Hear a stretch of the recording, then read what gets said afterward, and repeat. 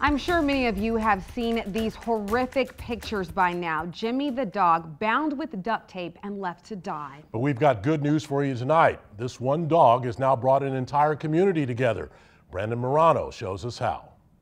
It's something that for most of us would be unimaginable, taking a defenseless animal and dumping it on the side of the road.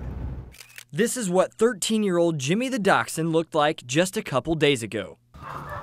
This is him now. Showing sometimes sad stories turn out with a happy ending. Oh, I'm surprised I'm not crying. I'm holding it in. That's Jimmy's owner, Caitlin. Turns out his name isn't Jimmy, it's Flick. I saw the pictures and I busted out crying and I puked. I know it's too much information, but it's just overwhelming. What Caitlin and a lot of other people are wondering is how someone could do something this horrible to something this cute. You know, like, he's a loving dog. We all see it. I just don't understand what possessed him to do it. But before she could take Flick home, Caitlin found out she'd have to pay $300 in vet bills. Oh. She couldn't. Thank you so much. You're welcome. You're welcome. Cute dog. Until a complete stranger stepped up. Read about this story last night and really touched me.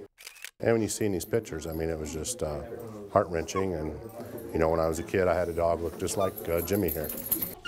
Yeah, what about that whole Jimmy or Flick situation? It's gonna be Jimmy. We all know that. I don't think he's Flick anymore.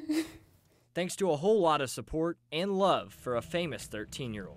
I'm literally so grateful for you guys. Thank you so much. I'm glad you guys found him. In Jefferson County, Brandon Morano, 5 on your side. Today we've learned more about Paul Garcia, the man accused of abusing Jimmy. He's just been indicted on federal gun charges.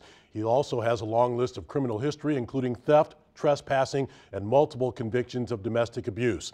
There's now a petition online pushing for the maximum sentence if he's found guilty.